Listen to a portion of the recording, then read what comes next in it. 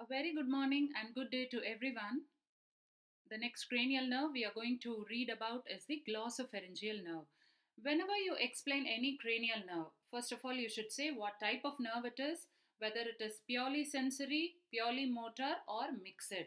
And number two, we have to tell which cranial nerve. That is, there are 12 pairs of cranial nerves. You should be able to tell it one by one.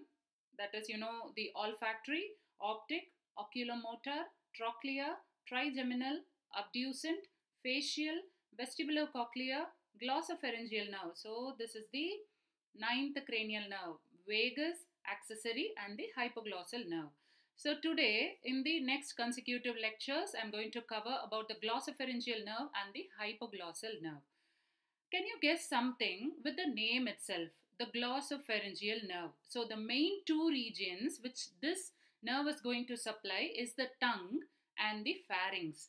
Also, the associated structures. Though the main area of supply will be the tongue and the pharynx, the neighboring structures can also be supplied. Okay, helped. Let's get into the topic. Please take these slides and my lecture as a quick review of specific topics, and it is not intended as a guide for any treatments or surgical procedures. If in case you like my lecture, please share it with your friends and give a thumbs up, and please hit the bell button so that you'll get further notified whenever I upload any new lectures. Let's get into the topic. So there are 12 cranial nerves. When you see here, the oculomotor and trochlear nerve emerges from the midbrain, and the 5, 6, 7 and 8 nerves, the trigeminal, abducent, facial and the vestibulocochlear, emerges from the pons. The last 4 cranial nerves which I'm going to talk about here, the glossopharyngeal, vagus, accessory and hypoglossal, are going to emerge from the medulla oblongata. So whenever there is a spotter question, when they pin the pons, you should be able to say the 5, 6, 7 and 8 cranial nerves emerge from the pons. Cranial nerve nuclei. They will ask what are the cranial nerve nuclei at this region. And if it is medulla oblongata, at least you should be able to write the last 4 cranial nerves. When you see here, when you observe here, except for the hypoglossal nerve, all the other 3 emerge from the posterolateral aspect, whereas only this hypoglossal nerve emerges from the anterolateral aspect. This can be one among the MCQs. Okay, so now let's get into the topic. In the cranial cavity, here you should know 2 foramens or canal. 1 foramen and 1 canal. Hypoglossal canal and jugular foramen.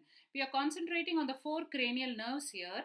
The 9th, 10th and 11th cranial nerves exit through the skull using the jugular foramen or through the jugular foramen. Why it is called as jugular foramen? Because the internal jugular vein exit the cranial cavity through this jugular foramen. And hypoglossal canal, we all know hypoglossal canal helps in the exit of hypoglossal nerve, the only odd man out which emerges from the anterolateral sulcus. When you see the relations of these 4 cranial nerves, the last 4 cranial nerves, can you see here, this is the hypoglossal canal.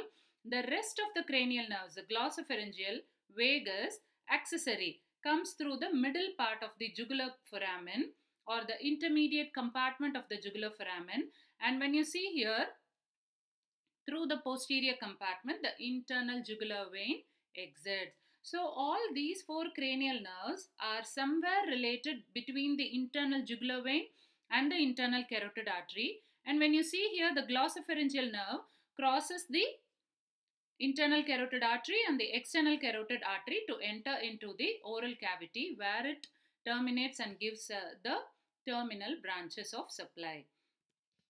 Coming to the functional components. Remember the words special, general, visceral, somatic, afferent, efferent. So special means some special sensations, like even the nerves which are supplying the muscles which are emerging from the branchial arches, that is called as special. And then viscera means related to organs and systems. Somatic means something related to the skin which is covering our human body. And then afferent and efferent. Efferent is something from the brain to the target organs, gives an effect.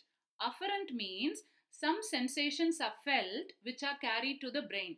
Say for example, you're having a chocolate cake. So you know it is sweet. That sensation of taste is taken to the brain, and brain is coming to know that the tongue has tasted something sweet. So that is special, visceral, afferent. Something has been taken to the brain is afferent. So what are the components here for the glossopharyngeal nerve? Special, visceral, efferent. So it arises. Remember, all these nerves, okay, are nothing but a plant emerging from seeds. The seeds are nothing but the nucleus. So remember in that way.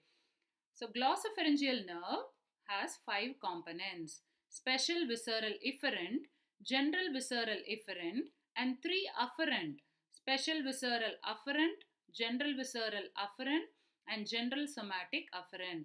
I told you special visceral efferent. Stylopharyngeus emerges from the 3rd branchial arch. So it is considered to be special, and nucleus ambiguous. From this nucleus, this component arises. And we would have read about the otic ganglion, which is carrying the secretomotor fibers to the parotid gland. So that comes from the general visceral efferent component of the glossopharyngeal nerve through the inferior salivatory nucleus, which supplies the secretomotor fibers to the parotid gland. And then special visceral afferent. Can you tell me what it is? Taste sensation. From the nucleus of Tractus solitarius. Can you see? Afferent, I have put an arrow mark towards the brain. Okay, so taste sensation from the posterior 1/3 of the tongue.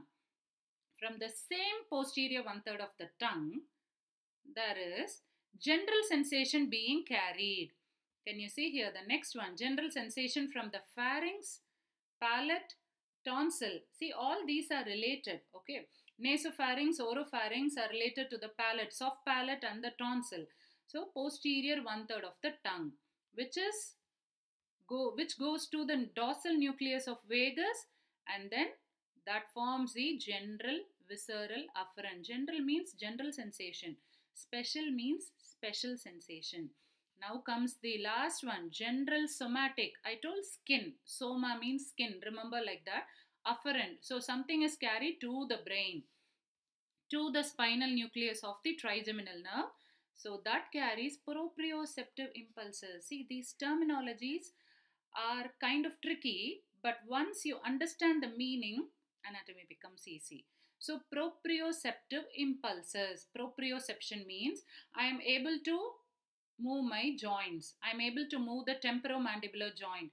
I am able to do movements which I know I am aware that I am doing. So that impulses are called as the proprioceptive impulses.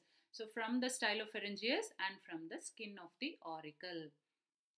So these are the functional components and the related nucleus. So what I have done is, let me go back to one slide. This is the medulla oblongata. Just imagine it to be a carrot. Okay. So I'm just slicing the carrot and taking one slice and showing you. Instead of like this, I'm showing you this way. So that is the section here where I have marked all the nucleus. Can you see here?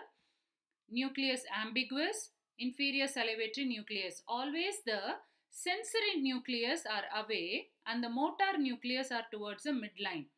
So this is the motor nucleus which is going to supply the stylopharyngeus muscle. Inferior salivatory nucleus, dorsal nucleus of vagus, nucleus of Tractus solitarius, and then the, what is this? Inferior cerebellar peduncle, and this one is the spinal nucleus of the trigeminal nerve.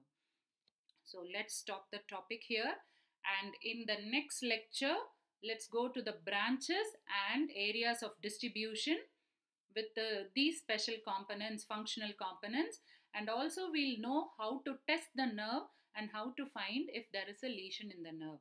So I'll split this glossopharyngeal nerve as 2 topics, and let's continue the lecture in the next recording.